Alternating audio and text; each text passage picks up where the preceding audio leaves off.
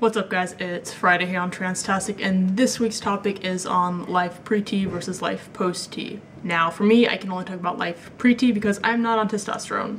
Yes, I do want to be on testosterone, but due to family and financial circumstances, I cannot be on testosterone, and I'll just leave it at that. I have been blessed to be very tall, have masculine features in my face, having a deep voice, and male mannerisms and tendencies, to be predominantly interested in more male and masculine things. Those are just things that have either been born into me or I have developed over time. Either way, I'm blessed in this aspect. Because of all that, I tend to pass 100% of the time. At first it was awesome, but now I could just like care less about what gender people perceive me as, because I'm like, I am who I am. People will like me and want to be friends with me or be with me romantically regardless of my gender. That's how I see my life and myself. I am more than just my gender identity. I'm way more than that. For a long time, being pre-T was depressing. It was horrible for me, and it is for most people. But I think it's been beneficial for me to wait. Having to do this waiting has caused me to learn a lot about myself, learn to love myself, learn to love my body, be okay with my body. This is life, and I need to enjoy it the best I can regardless of my circumstances. Life is not what happens to you.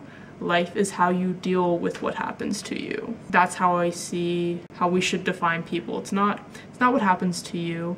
It's how you deal with what happens to you. It's what you choose to do afterwards. Like I've come a long way, and you know, this way is not for everybody.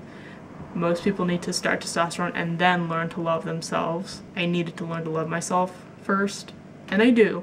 And I love my body, you know, I do want surgeries, but at the same time, just like, if I have to be stuck with this body for the rest of my life, you know, I'll make it work. I can make it work. And testosterone for me at this point is just like, when I do start it, it's not gonna be like 1 month on T, 2 months of T. I don't think I'm gonna be recording it or being so ecstatic or happy. I don't think I'm gonna have a typical experience. I'm just gonna be like, this should have happened a while ago, and now it's happening. It's a part of my life. It's just there.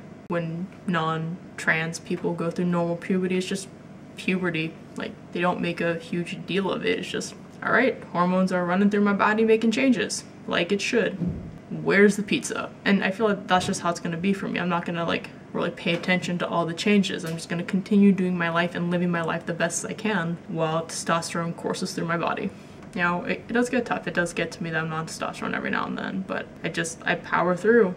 And that's the best advice I can, not the best, but it's the advice I give most people, that you need to power through. Like, you can power through. You just gotta dig deep within yourself and find the will to do it. I'll see you guys next week. Bye.